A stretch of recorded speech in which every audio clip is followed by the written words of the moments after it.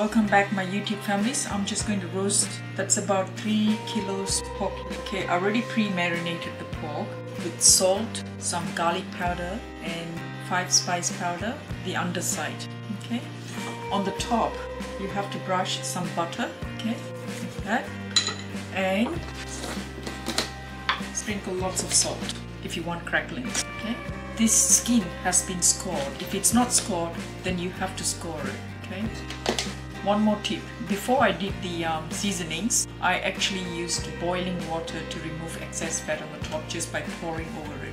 Okay, now you got to heat up the oven to the highest setting that you have for 10 minutes because you want the crackling to happen, say good 10 minutes.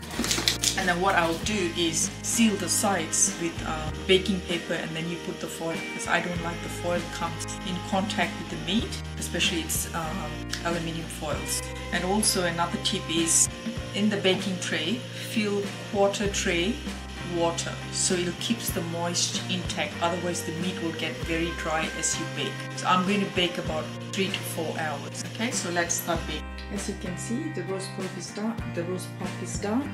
And I might slice a piece for you to have a look at it. The crackling is pretty good, but if you want it really crackle, you need to add lots of salt. Rub oil first and then lots of salt. Today I didn't add much.